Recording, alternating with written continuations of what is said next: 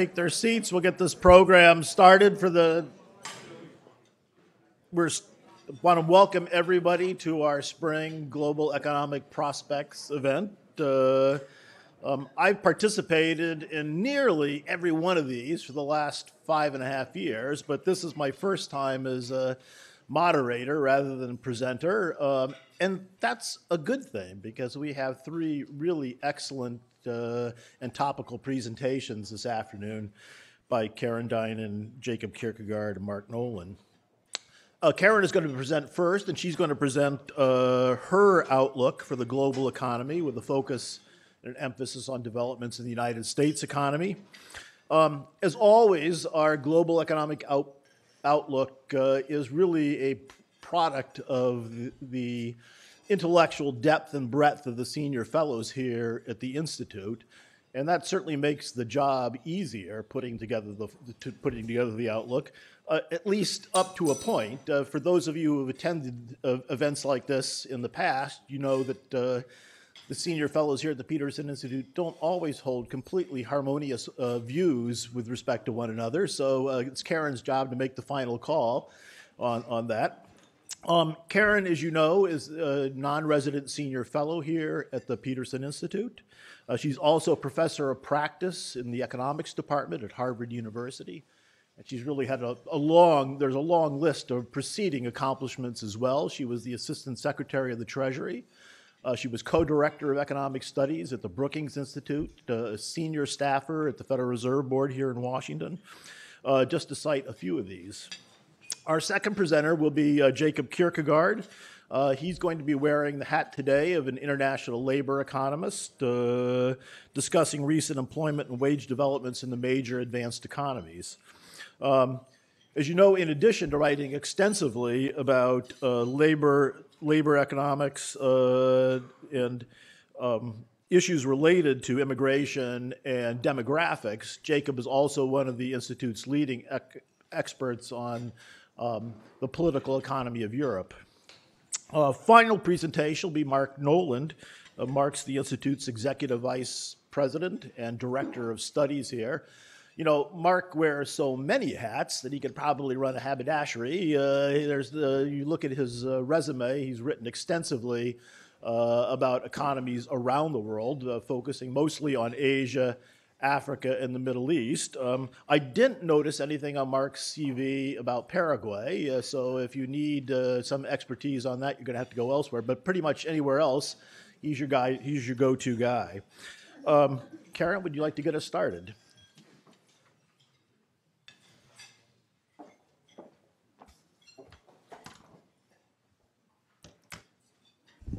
Sure. Thanks for that introduction, Dave. It is a pleasure to be here.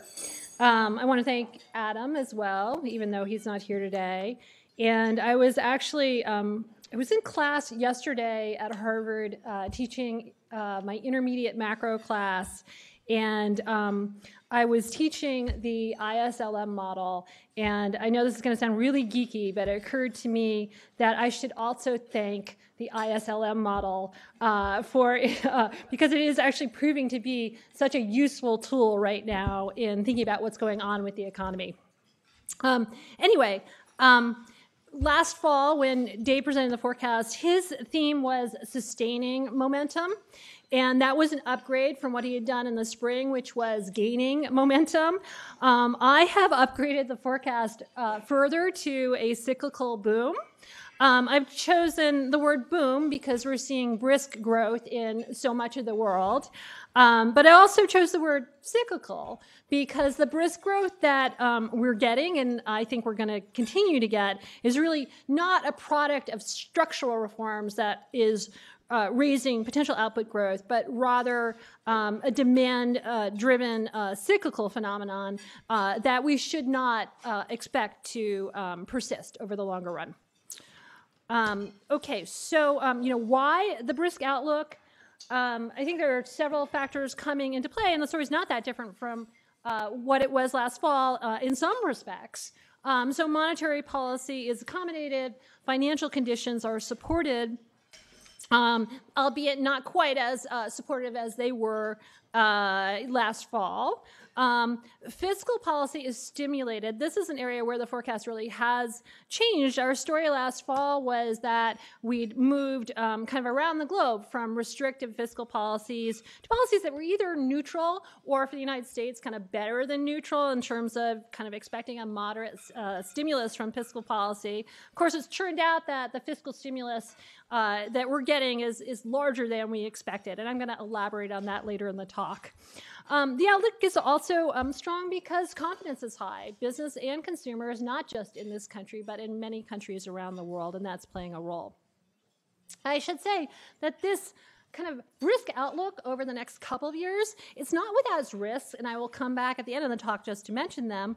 One risk, important risk, is the spread of protectionist policies, and of course Mark will be picking up on that theme. And I think the other risk, which it ties into kind of this being a cyclical boom, is that there is scope for a more than modest overshooting of the economy in this country in a way that could prove difficult to correct. Okay, so this shows my global outlook. It's all in terms of annual average over annual average growth rates. But just to kind of give you a summary of where I am after talking to all of my wonderful Peterson colleagues on this topic, the U.S., of course, we're going to see elevated growth over the next couple of years because of fiscal conditions. The euro area, I'm looking for above trend gains, continued kind of broad-based growth as the euro area economies go back to full employment. Japan actually saw a good year by Japan standards last year. And I'm looking for growth to slow in 2018 and 2019, not as much as some are forecasting. I mean, this 1.3 and 1.2, they're still very decent growth rates for Japan. But this is after talking to my Peterson colleagues who expect that monetary policy is going to remain looser and that there'll be some fiscal support from the coming Olympics in Japan. For the UK, that's still an area that's a bit of an exception. We're looking for more modest growth there, still held back by investment still held back by Brexit concerns, and there's, of course, uncertainty around that. For China, the Peterson experts have been right that the economy is slowing gradually, that we're not going to see a sharp slowdown, and we expect that to continue, basically reflecting the growth of the service sector in China. For India, a bit of a pickup. Last year was held back by the demonetization and by the sales tax that was put in place in the middle of last year, but growth should pick up to be brisker there. And then Russia and Brazil have kind of decidedly moved into recoveries, although for Brazil there is uncertainty surrounding the election this fall. Okay. So now let me dig in on the U.S. This slide just summarizes my forecast. As you can see, and by the way, I've switched here to Q4 over Q4 growth rates, but as you can see, I'm looking for a pickup in growth in this year to 2.8%, before growth comes down in 2019 to a pace that's still above trend at 2.3%, but then declining further in 2020 to 1.6%. And accordingly, I'm looking for the unemployment rate to continue to fall, to in fact bottom out at 3.5% next year before turning up again. And as I'll discuss later in the talk, I'm looking for inflation to overshoot the Fed's target modestly. Okay, so the contour for the U.S. is shaped significantly by what's going on fiscally, and so let me elaborate on that. So part of that story, a big part of that story, is tax reform, and what I'm showing on the left here is just the change in tax payments that is forecasted as resulting from the 2017 tax reform. And basically what you can see in this chart is you can see that personal or individual and business tax cuts are reducing payments. There is some offset from higher tax revenues related to repatriation of foreign earnings. You can see that there's a kind of decent decline in payments this year from the baseline. And then the decline in payments gets larger next year. But then it starts to shrink again. So this year it's a boost to growth. Next year it's a boost to growth. But then it becomes a negative for growth. On the right, what I'm showing is kind of the deficit effects with and without dynamic scoring. This is just really to forecast or foreshadow where I'm coming out, which is that most independent experts think that the macro effects of this tax reform are going to be pretty small, and that's reflected in the fact that the revenues don't change that much with the macro feedback. I'm showing TPC's estimates here. If you were to look at JCT, you'd see somewhat bigger macro effect, but really across the independent forecasters, all of the changes are small-ish. So then the other piece of fiscal stimulus is from the spending side, and I'm showing you here what I expect in terms of kind of discretionary spending, as well as CBO's baseline last summer. So what we know is we know the amount by which the caps changed for this fiscal year and next fiscal year. That's not telling you how spending is going to change, because you have to make assumptions about kind of the lag with which spending occurs. And you have to also make assumptions about, how some of the non-discretionary categories like overseas contingency operations, how that spending is changing. And the legislation only covered 2018, 2019, so you have to make some assumption about 2020. And there I am assuming that we're not going to go back to the original caps, that the caps will be increased for 2020 as well. I should note that as much as a surprise, as much as many people viewed spending coming out of this package as surprisingly high, it's still going to be smaller relative to GDP than in almost any year since the early 1960s. So you shouldn't be looking for a big supply side effect of the spending package either. Okay, so just here's where I come out after kind of crunching the numbers. The chart at the left shows effects on the level of GDP, and there are pairs of bars for 2018, 2019, 2020. The bar on the left is basically the direct effects of the lower tax revenues and the higher spending.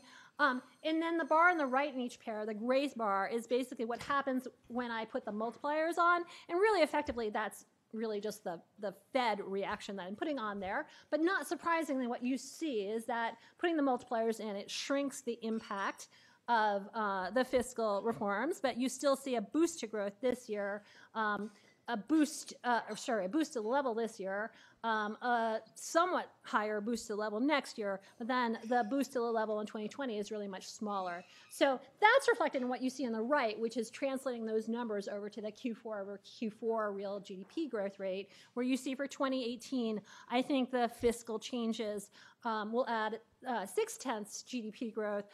For 2019, it's 0.1, but then it's a drag of a little more than 0.5 percentage point in 2020. And I should note that this is all relative to a counterfactual where fiscal policy is neutral for GDP. So spending and tax revenues are kind of staying the same as a share of GDP. And that's important because you could have a different baseline, like basically what you were expecting like last fall, and you'd get a different answer. Okay, so with that said, let me just briefly run through the various sectors of the U.S. economy. For consumption, I think the fundamentals continue to look very strong. So one thing that's drawn note recently is the very low level of the personal saving rate, which you can see on the left in this chart.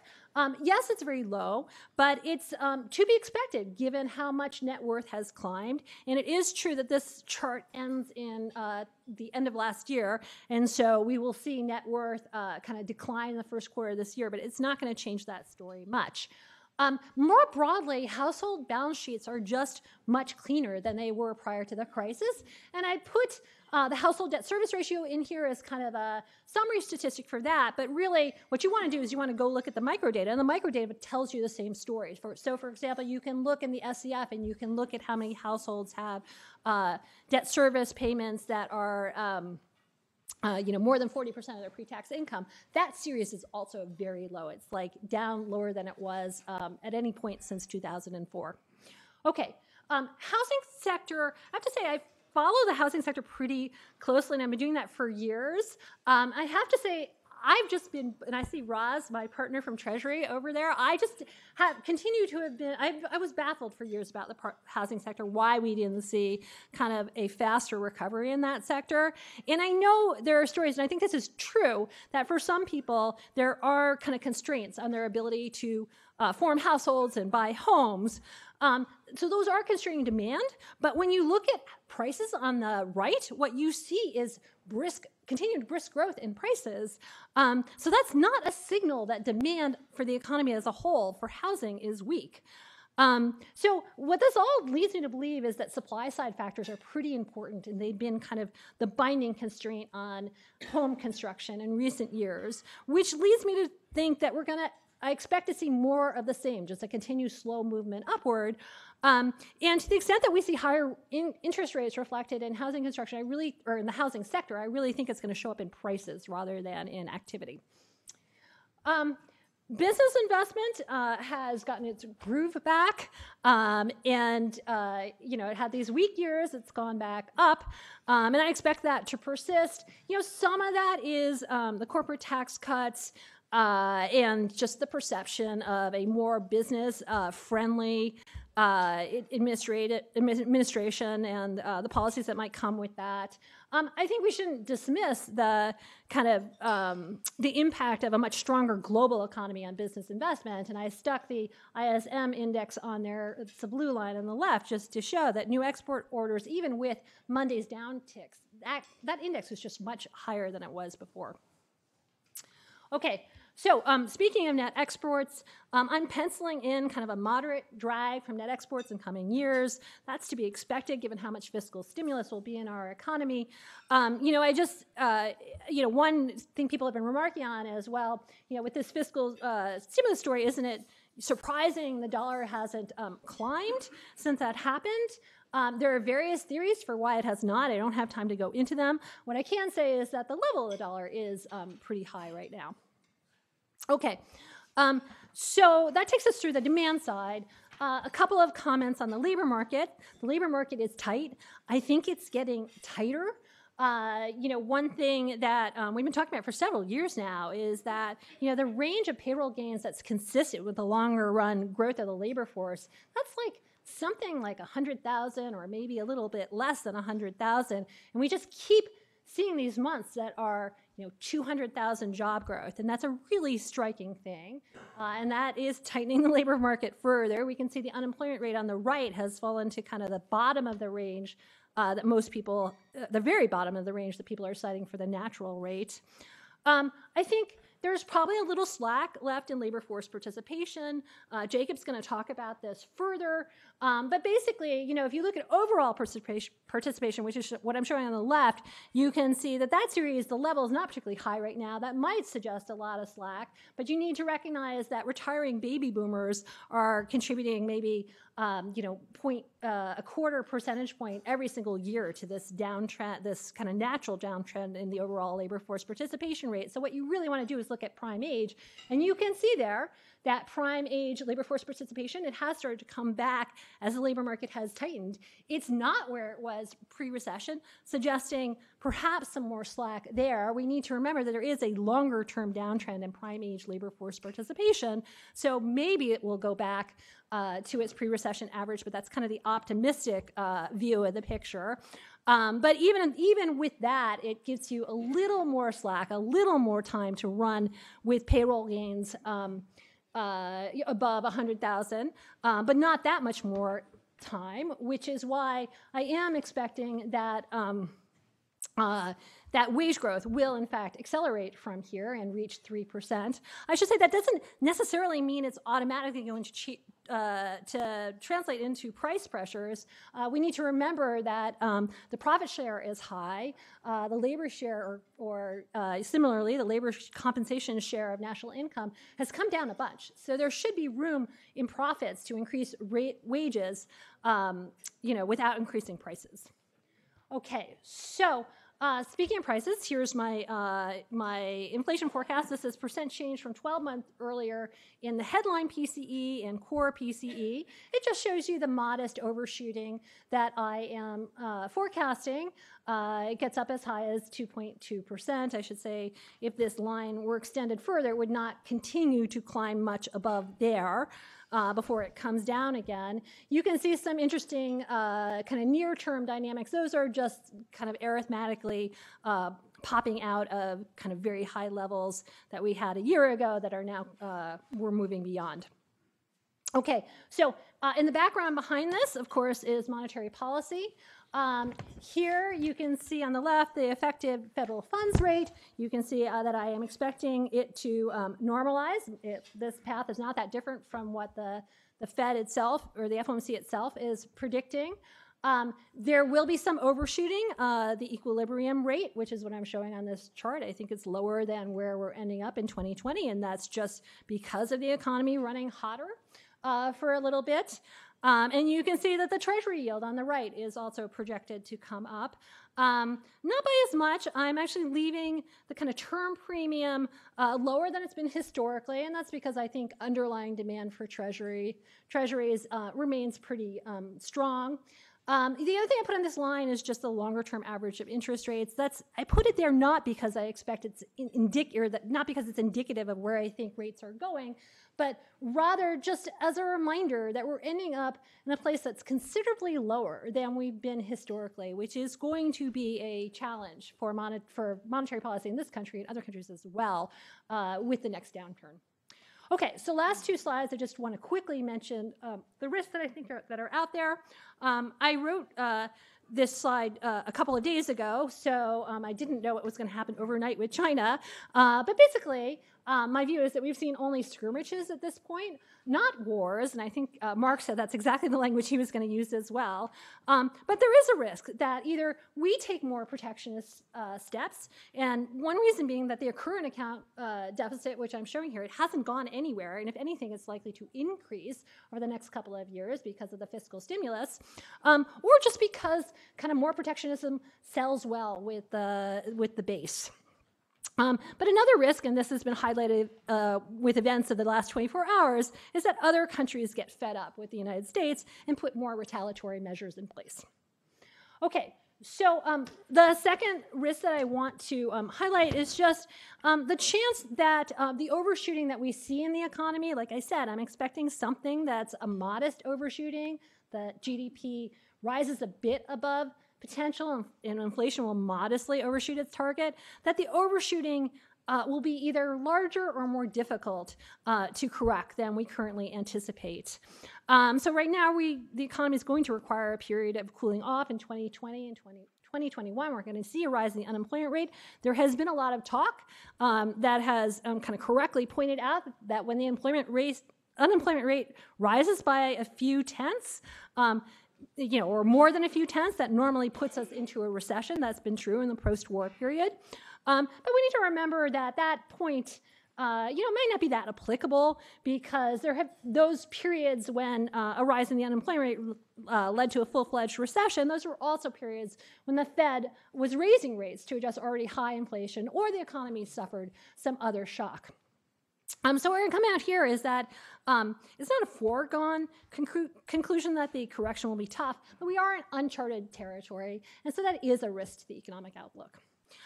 Okay, so that's what I have to say. I guess as we would say at the board, that concludes my prepared remarks, and I will turn things over to Jacob.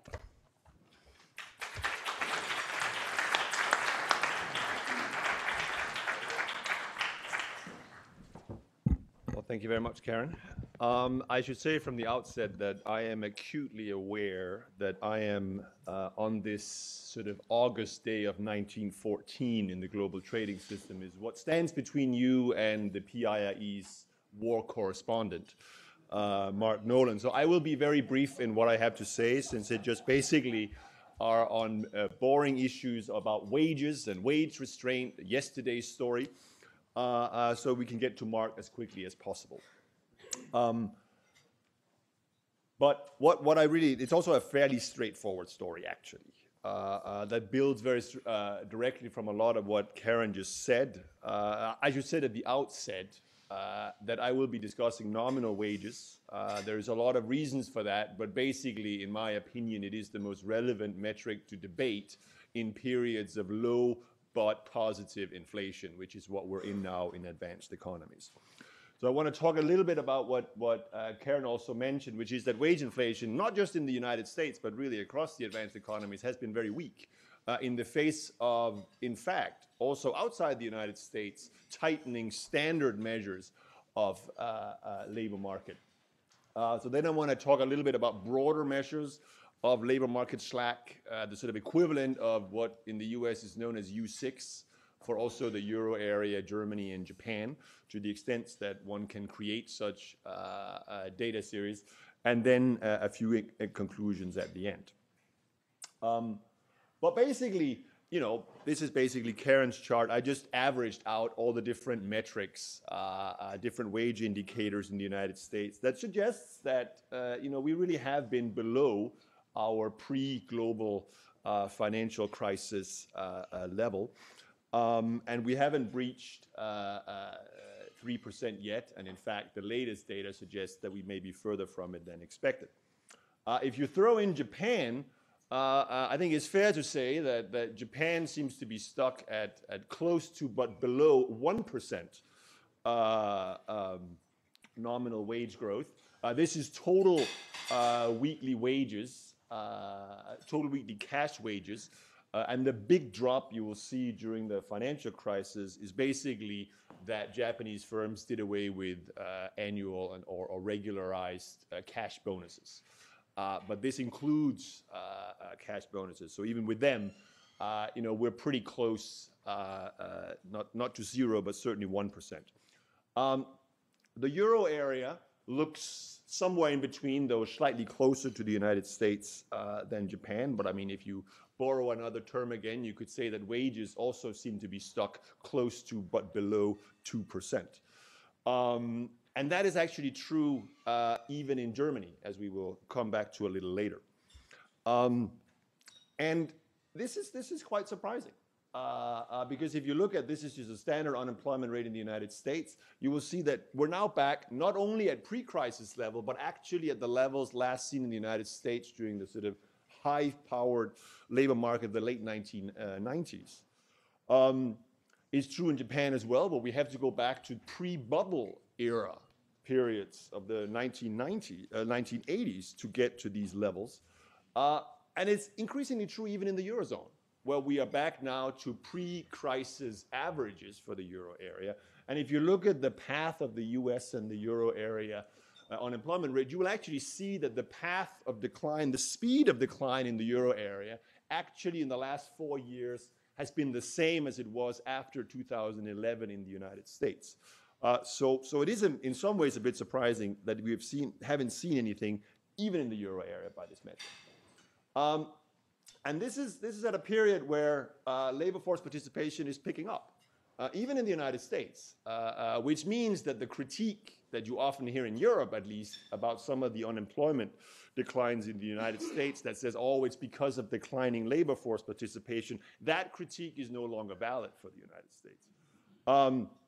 And it's demonstratively not because of that in Japan, where I think it's fair to say that one of the areas in which Abenomics clearly seems to have been working is labor force participation. I mean, something is really happening here.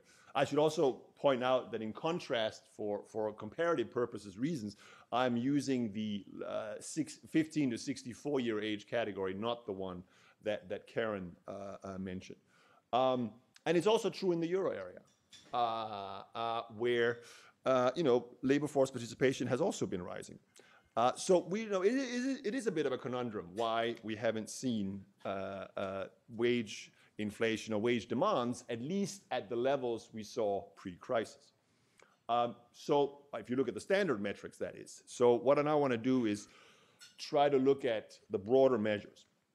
And the one that's most widely used in the United States is U6, where basically you add in other categories of marginally attached, discouraged workers, and those people working part-time but for economic reasons. So it's basically attempts to have a broader metric, not of full-time unemployment, but of underemployment in the economy. And if you do that for the United States, you can see that as of the last couple of quarters, we are in fact now back to the levels that we saw pre-crisis, which some of the previous slides ago showed you was commensurate with, in 2006, 2007, sort of nominal wage increases in the 3.5% range. So the bottom line is, I think, and I concur with what Karen said, that there's no reason to believe that the US isn't going to be moving in that direction fairly soon. Now, if you try to do something similar with Japan, you run up to the issue that getting comparable labor force survey questions and data is a little trickier. So what I did here was that I looked through this and found some roughly comparable data for people first here, those who are not in the labor force and therefore not counted in unemployment rate, but actually wants to work. There can be many reasons for why they're not in the labor force. They can be, they can be in education or other things. But that, as you can see, is a pretty significant chunk. And then there are those people, and this is a functional equivalent, as I hoped to create at least, of those who are working part-time for economic reasons in the US. These are people in Japan that have a job, but haven't been able to get a regular job, so they're working either part-time, irregular jobs, etc. And that, again, as you can see, is a fairly sizable chunk. So while time series can't be created, and therefore we can't really say where we are relative to pre-crisis, it's fair to say that the overall levels here suggest, relative to the United States, which was about 8% U6, that the levels, even though they've been coming down in Japan, are actually still significantly higher. If you do the same in the euro area, and those of you who follow this will know that Peter Praed and the ECB have been doing this for some time. You can construct similar type of broader measures, and which I did here, and you will see that we are not, and just a way of explanation, I tried at the end here to project what needed to happen to get back to pre-crisis levels for this broader measure of underemployment in the euro area. And in order to get there, you have to go to 2020, which is a short way of saying that actually by this metric, the overall euro area has very ample slack in the labor market, notwithstanding the earlier data. So what does this tell you? Well, it certainly tells you that even broader, that the broader measures of unemployment are diverging quite significantly.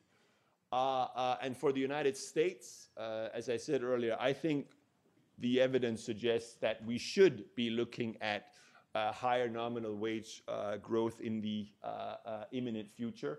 But there are uncertainties, right? I mean, I don't think we should expect nominal wages to necessarily surge if unemployment, if productivity remains very low.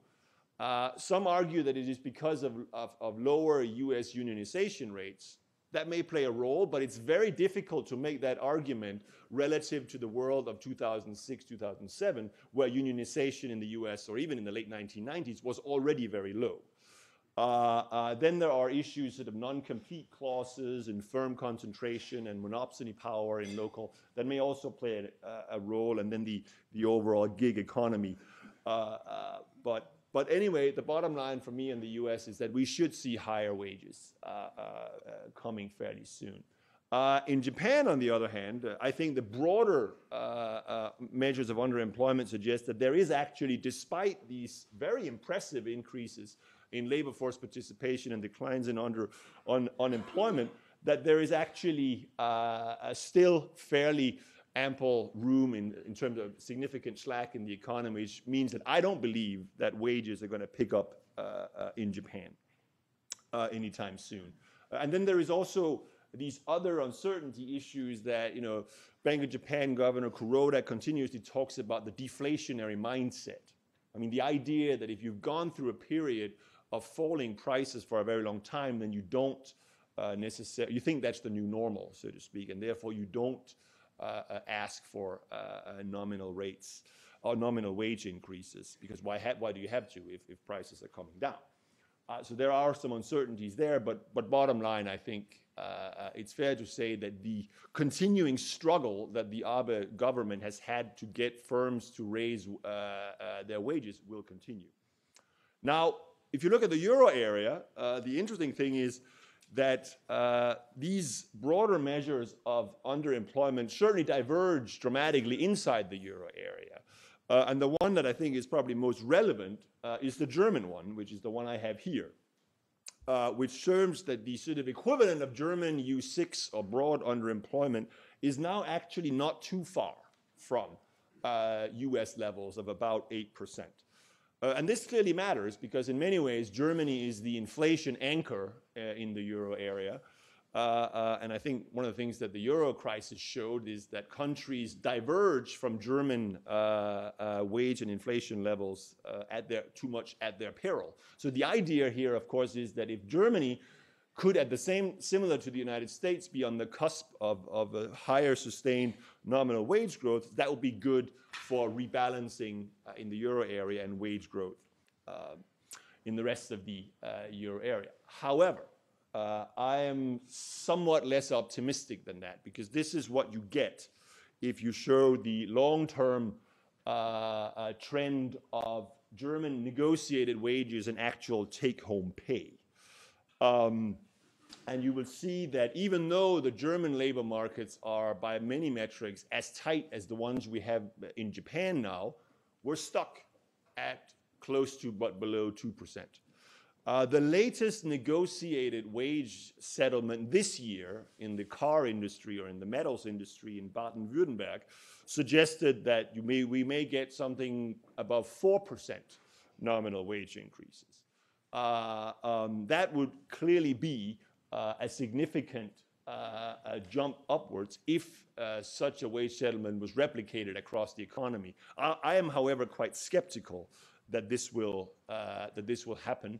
And I think it is indicative also that the metals industry in Baden-Württemberg is probably the area in the euro area where unions right now are the strongest. It's absolutely full employment. IG Metall dominates the sector. So they should be in a position to ask for a lot more if they want it. They settled for 4% under these circumstances that are as benign as I think you can imagine them. But they also asked for other things. They wanted actually not to go, not just to 35 hours work weeks, but to 28-hour work weeks. They wanted flexibility, work-life balance, call it whatever you want, instead of wages. And if that is what the unions in the strongest negotiating position in Europe are also asking for, I don't think we should expect 4% nationwide in Germany, and therefore I don't expect German wages to create a significant boost for the euro area as a whole either. What this leaves me with is, as I said, underemployment levels are diverging. The US should, I believe, begin to accelerate, but that is certainly not, in my opinion, the case in either Japan or the euro area. And as I said, I don't think Germany will be a locomotive for euro area wage growth in the coming years.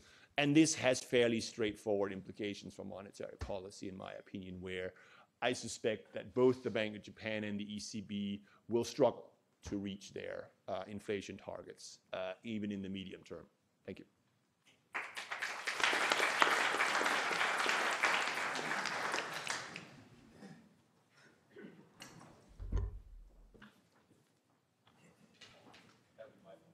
That would be your phone. And now, as they used to say on Monty Python, and now for something completely different. I've been asked to discuss how trade policy might affect macroeconomic outcomes. That's a somewhat unusual topic because we don't normally think of trade policy being linked to macro outcomes.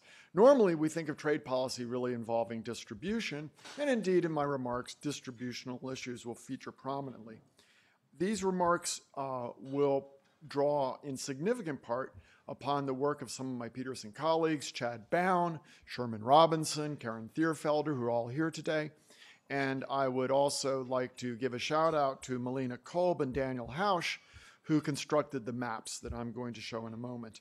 I told somebody I feel like the front man in a band. I get all the glory and attention while my colleagues labor in the shadows.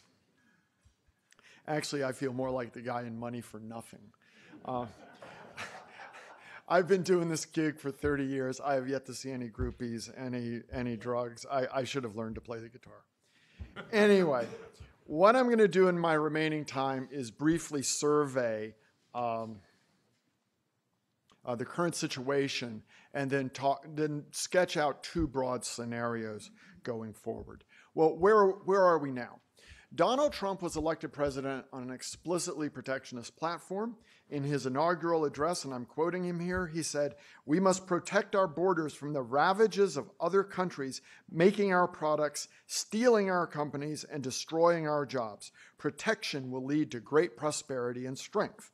And this tendency has been evident since the first week in office, where he pulled the United States out of the Trans-Pacific Partnership, a terrible own goal. The administration has attempted to negotiate existing free trade agreements, most prominently the Chorus Agreement with South Korea, as well as NAFTA with Mexico and Canada.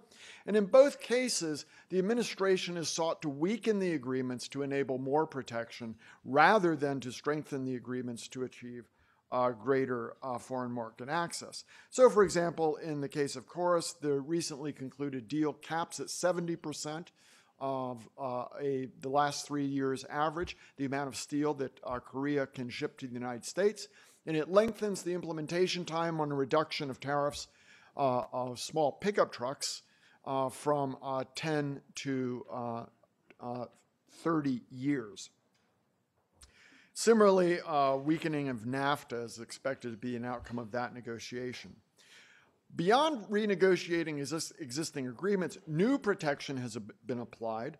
It has taken the form of anti-dumping actions, countervailing duty cases, and rarely used global safeguard and national security measures. Section 301, which was retained in U.S. law after the Uruguay Round agreement of the World Trade Organization to impose retaliation in WTO-authorized cases, has been uninterred to deal with unfair trade.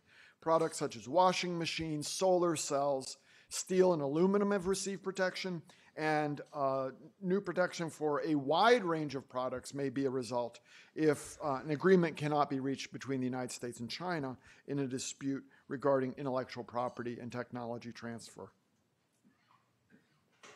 At the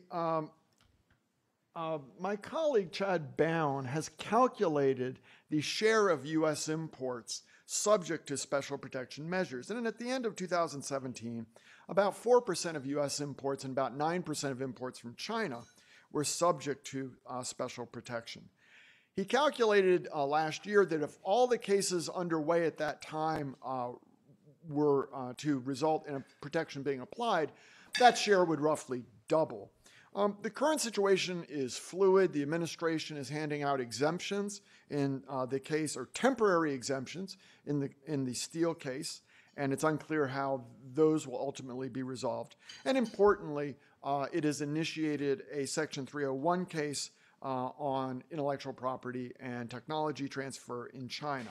So I think it's fair to say, when taking both of those effects into account, we're still probably on a trajectory to roughly double the share of imports under special protection.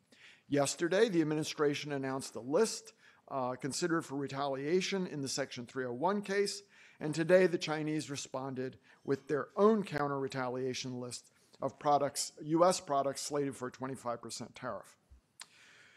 When I looked at it last night, the U.S. list looked just pretty much like a scattershot across the manufacturing sector, although in fairness, the administration says that what it is trying to do is target for protection sectors which the Chinese are promoting using industrial policies under their China 2025 program. Interestingly, the U.S. list excludes textiles, apparel, and shoes.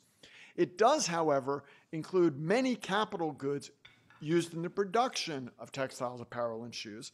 And the list is subject to public comment. It is not final, but the upshot is, by not protecting apparel and shoes and then protecting the inputs to apparel and shoes, if the list goes through, then what the administration will have done is impose negative effective protection on the domestic textile and apparel sector. And they will be punished, much like steel-using industries in the United States are being punished by the steel tariff. On the bright side, the list also includes pistols, rifles, shotguns, grenades, rocket launchers, flamethrowers, artillery, and torpedoes. So the price of cheap imported artillery and torpedoes may well be rising.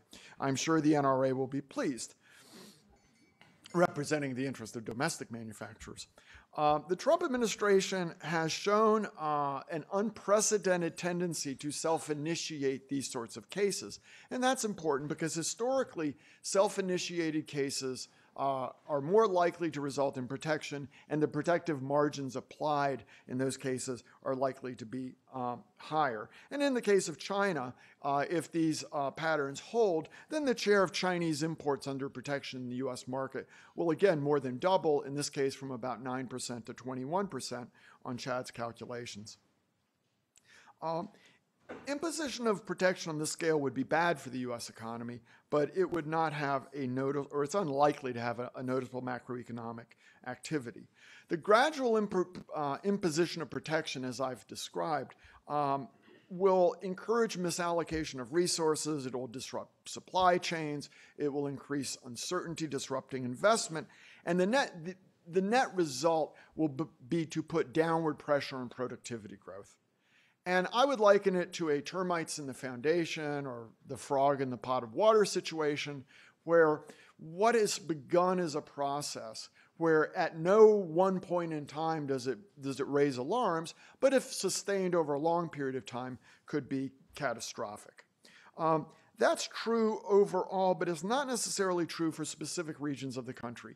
Back in 2016, Sherman Robinson, Tyler Moran, and I did some modeling on trade wars. And one of the things we did was look at scenarios in which Chinese retaliation was limited to specific sectors, as well as a scenario in which the Chinese retaliated across the board.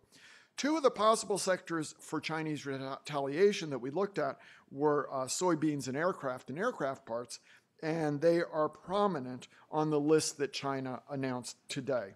I should also mention in passing that we looked at another scenario, which I think is interesting, which is that China could retaliate against U.S. business service providers by essentially telling state-owned enterprises to stop purchasing stop buying American business services, and that could be done under the radar, and is something worth keeping an eye on going forward. Anyway, in the soybean scenario, we calculated that Chinese embargo on U.S. soybeans would result in a temporary loss of 111,000 jobs. I say temporary because in past cases of agricultural embargoes, it basically takes a harvest cycle for the markets to recalibrate. And in the case of soybeans, it could be complicated because many of the major alternative suppliers are in the southern hemisphere and the growing seasons are different. If retaliation took the form of a 25% tariff, which it turns out is not prohibitive, then obviously it would have a milder impact, but the same geographical incidence. Now the map that I've put up there shows the states experiencing the greatest relative private sector employment loss in this scenario, and 2 points stand out. First, product-specific retaliation may be felt quite unevenly across the country. In this scenario, the state of Mississippi loses more than 13,000 jobs, and there are more than a dozen Mississippi counties that experience direct and indirect private sector employment losses exceeding 10%. And there's one county that actually loses 25% of its jobs. It wouldn't be surprising to me, given that these counties are contiguous, that in that kind of scenario, you would see the failure of some small financial institutions, but it is unlikely to have an impact big enough to have an impact on the macro level nationally. The other point that may be worth underscoring is the political economy of trade conflict. In this case, if you look at that map, the most affected states are largely the so-called red states that voted for President Trump. That, together with the European Union's threat in the steel case to retaliate against products associated with the constituencies of Senate Majority Leader Mitch McConnell and House Speaker Paul Ryan, reminds us that the other governments, the foreign governments, get to play this game too. And they have the capacity to direct pain in a politically discretionary manner. Now, another product on the Chinese list is aircraft. Sherman and I calculated that a Chinese termination of aircraft purchases could destroy 179,000 U.S. jobs. U.S. aircraft production is highly concentrated, and the worst affected areas would be the Seattle metropolitan area, which includes Everett, Washington, the Los Angeles metropolitan area, Wichita, Kansas, and Dallas, Texas, as well as some other places around the country. Now, the actual impact would depend on the Chinese ability to shift purchases, which would be greater for small aircraft and parts than it would be for wide-bodied jets. And what the Chinese have announced so far is a 25% tariff, not a complete termination of purchases. But again, it gives you some sense of where the pain would be felt in these scenarios. Now, the scenarios that I've discussed thus far might be considered trade skirmishes, but trade wars with a more appreciable macroeconomic impact are possible. And our focus is on China, though it should be said that more inclusive trade wars involving more protagonists are certainly possible.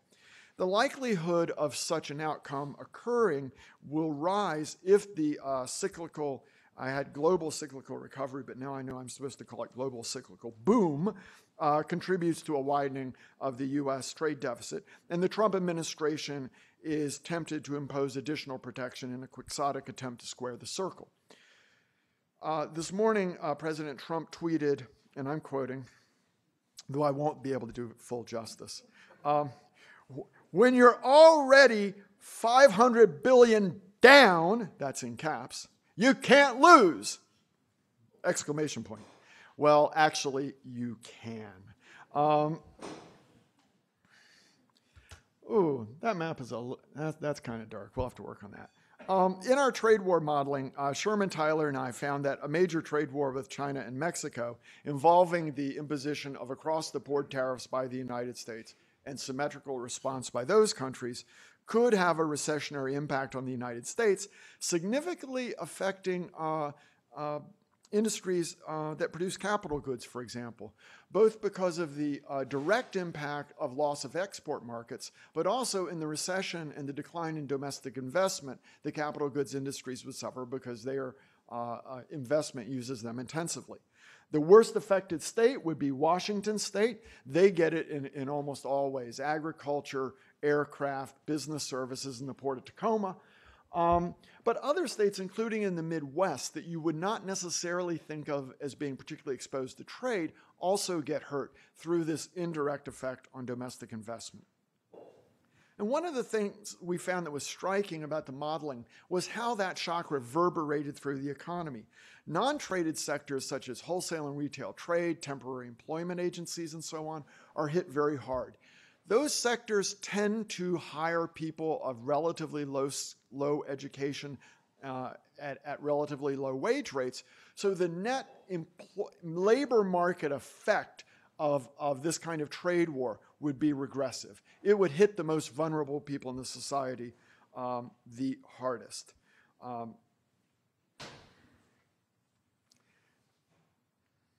And as I was reminded this morning, China owns an estimated 1.2 trillion of U.S. treasuries. I've always been skeptical of the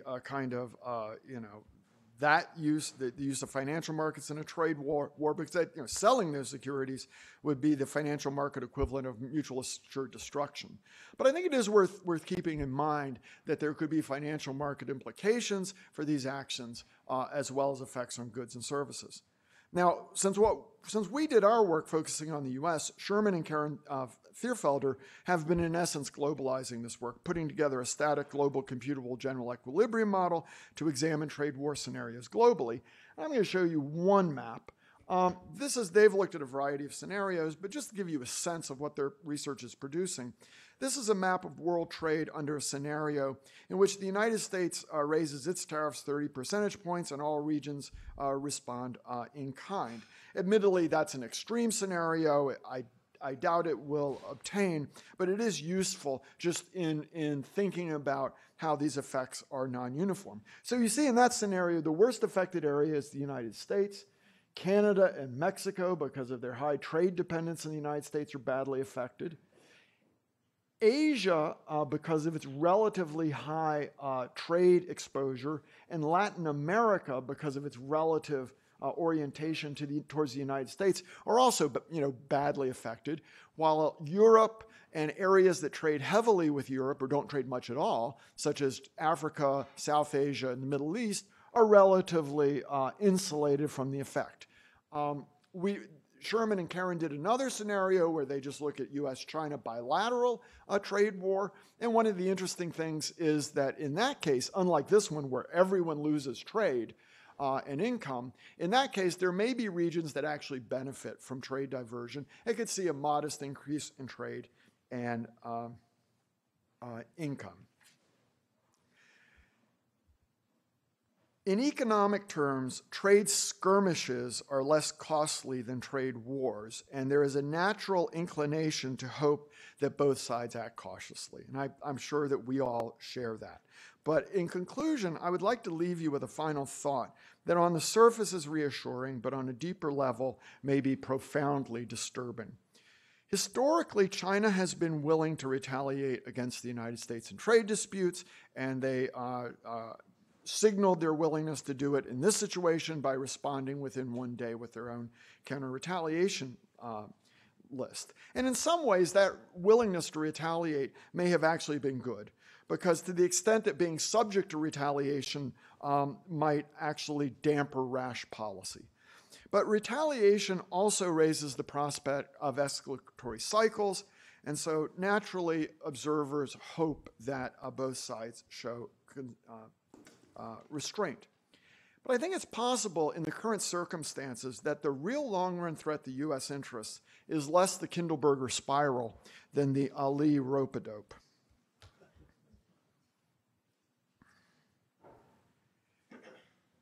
In his first week in office, Donald Trump pulled the United States out of TPP, which amounted to a self-inflicted wound. The U.S. TPP would not have only made U.S.-style trade liberalization the centerpiece for trade liberalization in the Asia-Pacific, but the agreement's requirements regarding labor market reform and reform of state-owned enterprises would have posed a real challenge to China in political and economic terms were China to attempt to join the agreement. As a consequence, I believe the Chinese political leadership must have been breathing a great sigh of relief when Trump pulled the United States out of TPP and obviated the Chinese need to face those challenges. Since then, the U.S. policy has in significant part alienated foreign publics and their government. It may well be the case that China regards the erosion of U.S. standing under this administration as in its long-run interests. And whatever the short-run challenges posed by the erratic nature of the Trump administration, instead of responding in a full tit-for-tat manner, China may actually calibrate carefully its retaliation, showing enough retaliation to save face, but not so much to damage Trump's political interests. And indeed, I've had Chinese diplomats in private conversations say as much. The real threat may not be trade wars, but a sustained degradation of U.S. leadership and values. We may be the frog in the water that does not grasp that it is being cooked. Thank you for your attention, and I look forward to our discussion.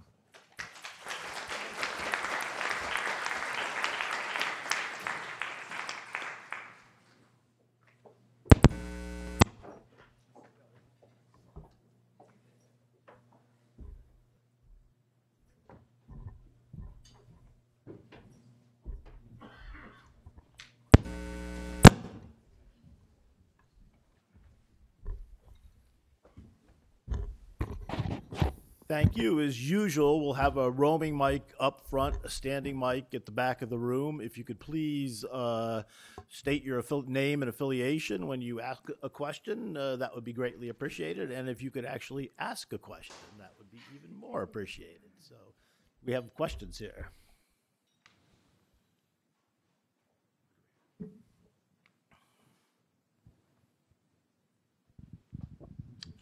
Hi, Joe Bellio from Brevin Howard. In your discussion on monetary policy and the outlook, you really didn't address anything regarding R-star or that kind of concept. I was wondering if you could comment on that, and specifically the idea that U.S. debt and federal government borrowing is going to soar. Can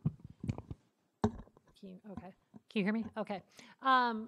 So over the period that I'm looking at, I am assuming that R-star is going to be kind of in the 3% range. I have rates going up a little higher than that. That's just to reflect kind of the overshooting of the economy and the need to raise rates a little bit over that to kind of correct the overshooting. I think we don't know. I think you're raising a good point about increased borrowing. I think we can't be sure as to how it's going to turn out, but and that could be an upside risk to the equilibrium rate. I think it's still going to remain kind of below where it was historically, and that is still going to be a challenge for monetary policy going forward.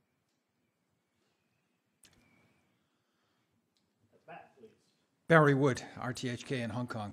Marcus, let me ask you, in the context of these measures that the United States is proposing against China, what scenario do you think is most likely as it unfolds? It's interesting that there's a 45, 60-day period of discussion, public hearings. What forum would you expect negotiations between the two parties to occur?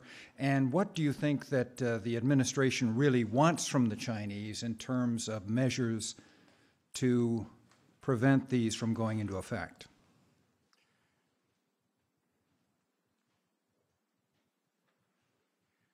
I'm going to give you an answer which is my understanding of the situation and is an honest answer, though I think you may find it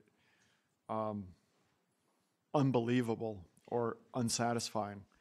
First of all, I have had some limited contact with administration officials. I cannot get them to articulate what their ask is. I can't get them to say, what is it you want the Chinese to do? Well, we want the Chinese to stop having an industrial policy. Or we want the Chinese to stop Vision 2025 or something. How will we know that we won? How will we know that we got what we want? We can't get them to articulate that. Then I say, okay, so what's the mechanism that we're going to get it? What are the negotiations? What are the markers? What is the timeline? Can't articulate it. All they can articulate is we're going to that negotiations for 15 years. Here's the talking point: we've negotiated for 15 years and it's failed, and now we're going to hit them with this. There's nothing else. So I mentioned in passing that the administration touts as one of its accomplishments something I would regard as a failure, which is that they have extended the time period on the deprotection of small pickup trucks in the U.S. market in chorus from 10 years to 30 years. Some of you may not realize that small pickup trucks in the U.S. market are subject to a 25% tariff. That's why you don't see Toyota pickup trucks in the United States, whereas you see them everywhere else in the world. That 25% tariff came out of the chicken war that we had with Europe back in, I believe, 1963. That was supposed to be a temporary thing. And so when asked, Well, what is the mechanism by which the United States will declare victory and remove these tariffs that you're contemplating imposing? Again, the administration has no answer. And as we can see from the case of small pickups, things that are initially thought to, or intended to be kind of a temporary thing can be very, very long-lived. And that seems like an incredible response, but as far as I can tell, that is the administration's thinking on these issues. Other questions? Right here at the front. Yeah, Uri Dadouche with RCP Policy Center in Bruegel. For Marcus again. United States is essentially flouting the WTO in any number of areas. Section 301 is probably WTO inconsistent. The national security appeal is basically blows a hole in the WTO. The voluntary export restriction on steel is not WTO consistent. The United States is also not wanting to replace the appellate body.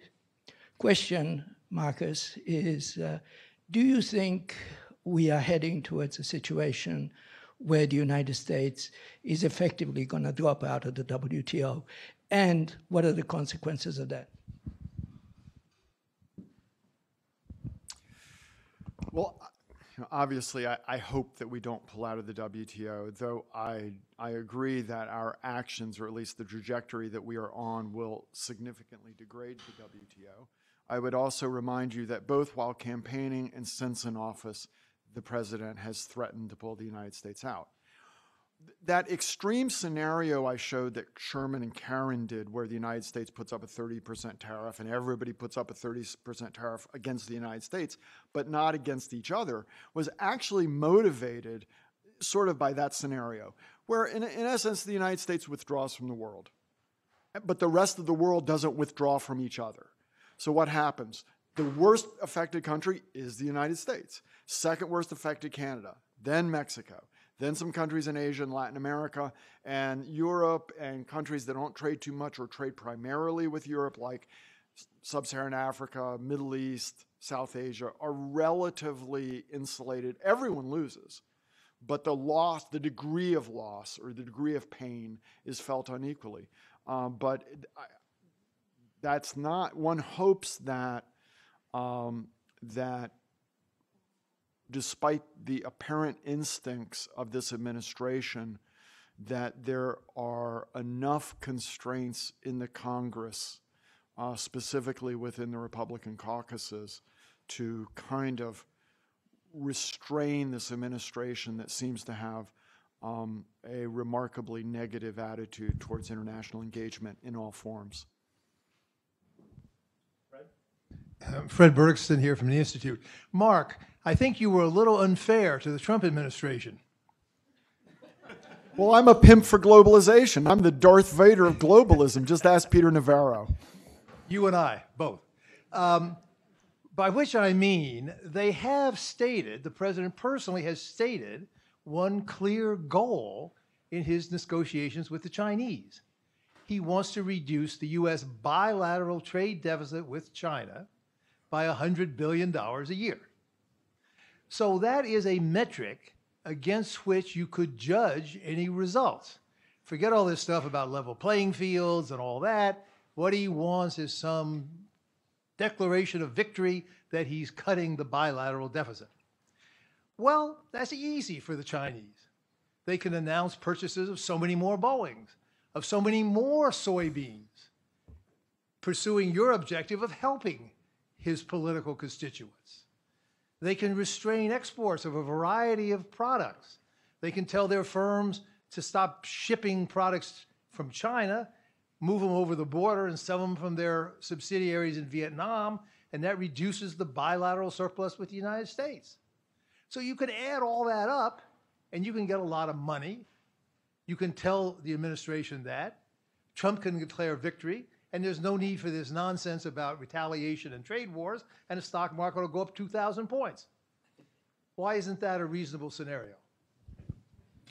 So, I mean, that's not an unreasonable question. If you had asked me a week or two ago, I would have thought that was the most likely outcome, that you would have a series of managed trade deals to twist Chinese purchases towards American providers, and that would be kind of the way it was turned off. What is interesting is in talking to administration officials, that's not how they're talking. And the other problem is, and I don't totally understand why, but one of the problems is if you were tweeting that we have a $500 billion problem, then even your actions that could get you, what, 50 billion, 100 billion, that isn't going to look like you did too well. So they seem to be going off on a trajectory where they're going to act tough. They're not going to have clear goals. They're not going to have clear mechanisms for resolving the issues. And they really seem to be heading in a direction where the imposition of measures that were supposed to address some kind of issue end up just being a permanent feature of U.S. trade policy. Additional questions? Back first. Ted Truman here at the Institute.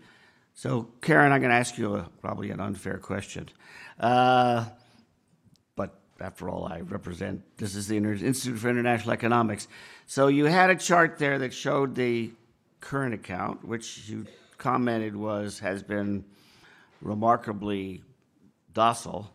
Of course, you should have shown the merchandise trade balance. These days, right, the current account is not the relevant metric, but that's what they say. But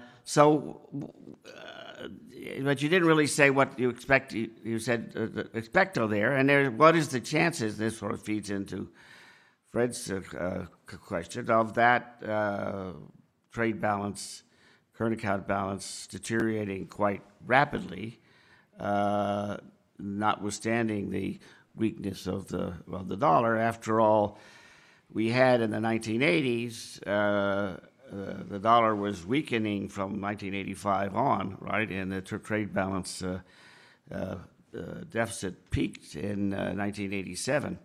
And it was a fairly nasty period, including measures that forced the United States to change its fiscal policy slightly.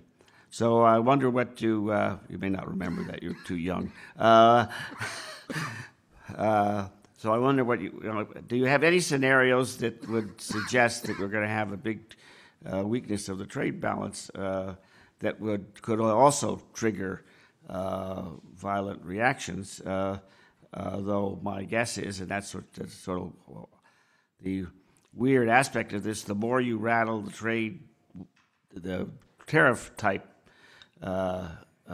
measures, the weaker the dollar becomes. That was true in the 1980s.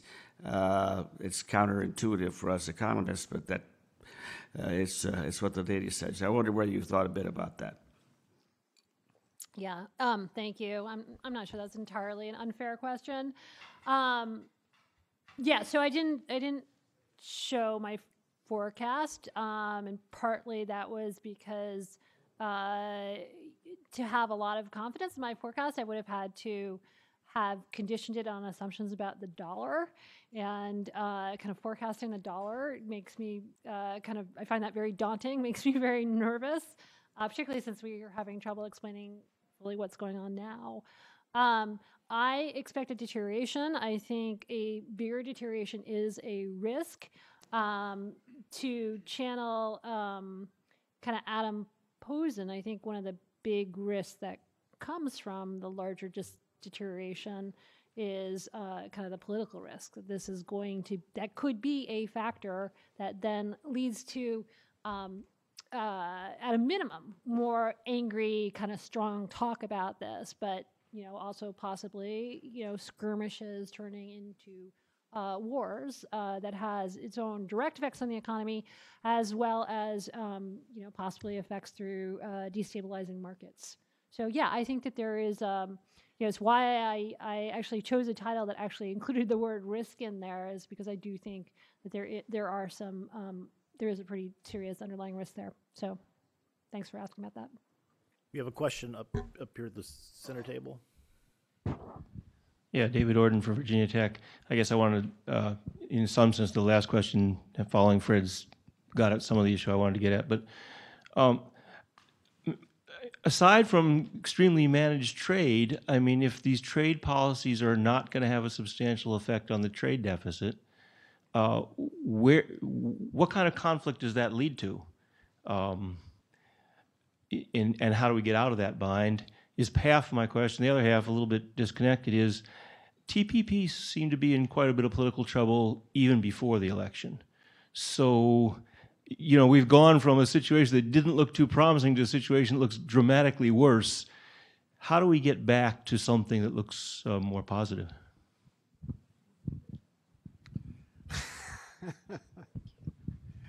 Okay, so if we impose tariffs on $50 billion of Chinese trade, or they impose $50 billion of tariffs on our trade, and it stops there, it doesn't broaden either in terms of the U.S.-China bilateral relationship, or it isn't generalized to other countries beyond China, then we're sort of in the termites in the foundation scenario where you've disrupted trade, you've disrupted supply chains. They will eventually readjust. There will be some loss of efficiency.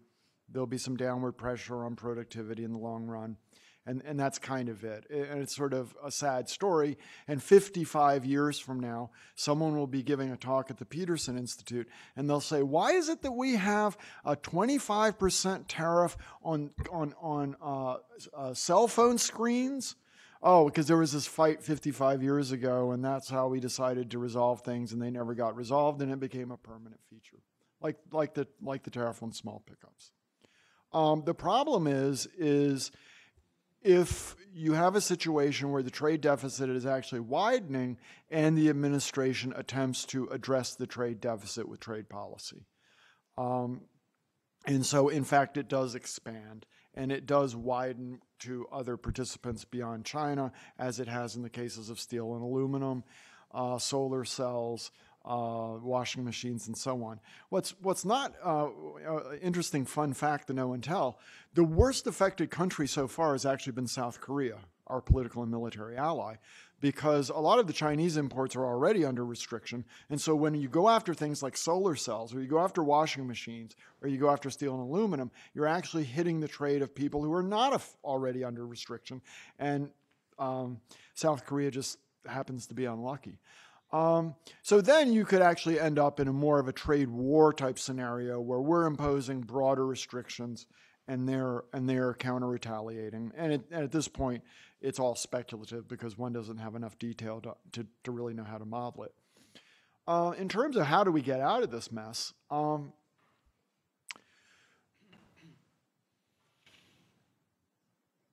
of the things that gives me hope is that if one looks at public opinion polling data, so let me step back. So if you look at the Republican and Democratic primaries, presidential primaries 2016, you had people running against trade and against trade agreements. You had Donald Trump on the Republican side, Bernie Sanders on the Democratic side. If you look at the public opinion polling data, the Sanders supporters were actually pretty pro-trade because they tended to be young, and the young people, if you look at this data, tend to be much more cosmopolitan and open to the world. They liked Bernie Sanders because of authenticity and the promise of free college educations. They were not voting for Bernie Sanders because he promised to renegotiate NAFTA or pull us out of TPP. So one hopes that it would be possible to reconstruct a pro-trade a coalition working with a kind of younger demographic within the Democratic Party, which may be more open to trade, and working with the Republican Party, which, sad to say, appears to be remarkably malleable on issues such as attitudes towards trade and Russia that one would expect would be a little bit more deeply rooted. If you had different leadership in the Republican Party, you might be able to bring the Republican Party back to more of a historical position, and you could start to rebuild that pro-trade coalition. So I don't think that we're necessarily doomed to this forever. Indeed, I think this may simply be a passing kind of spasm. And the issue now is to keep that spasm relatively contained and to keep the self-destruction at a relatively low level. Can I just add? I just want to add just one thought, and Mark probably agrees with us. I think, yeah, you could get back there, but I think the talking points are going to need to be a little bit different. I don't think you can go back to the rhetoric that we should all be pro-trade because we all believe in globalism, and globalism is so great for everyone. The new talking points need to recognize the hardships associated with workers being displaced and how packages like TPP would in fact benefit U.S. workers. We have time for one last question if anybody has one. Fred? Or actually, could we do back there? Could you use the stand-up mic back there?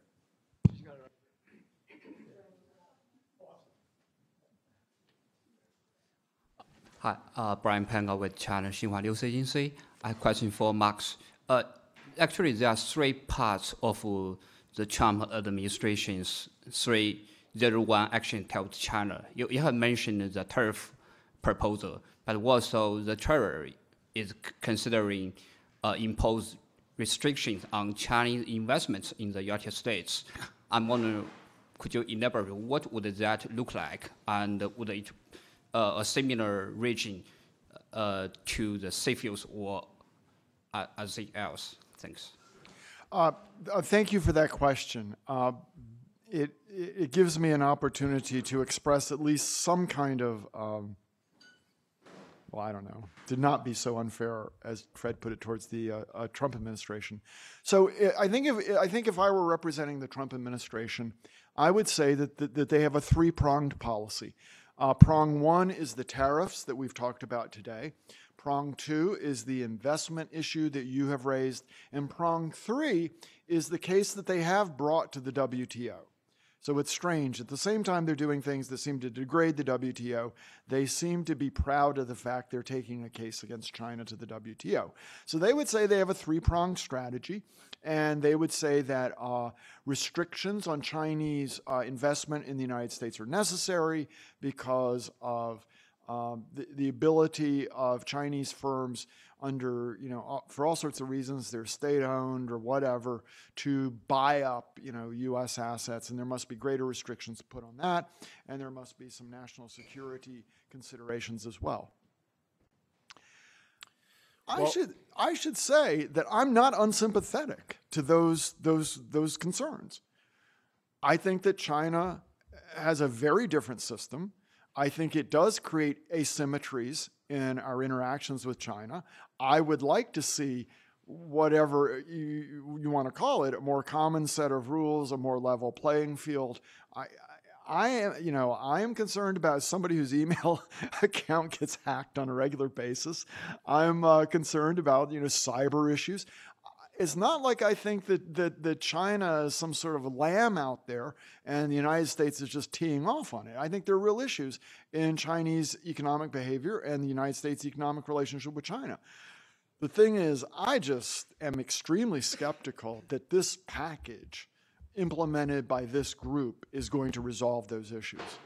And, all I know is when you ask what are the specifics on there may be people who understand the specifics on the investment policy better than I do. All I know is it seems to be aimed to reducing it because of concerns about unlevel playing fields created by state support as well as national security concerns. Well, on behalf of our president, Adam Posen, I would like to thank everybody for your attendance and participation in today's meeting, and I hope you could also, along with me, express your appreciation to our three presenters today.